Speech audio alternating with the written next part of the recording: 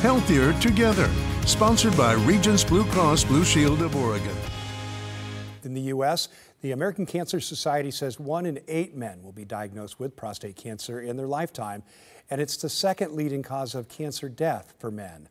But now Oregonians will have another treatment option for prostate cancer.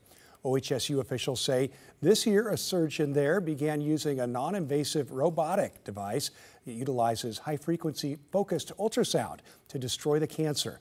Doctors say traditional treatments like radiation and surgery can come with urine control issues and erectile dysfunction.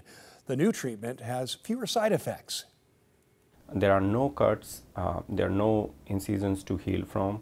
So patient feels that they did not have any major surgery, but they are able to resume their life pretty quickly.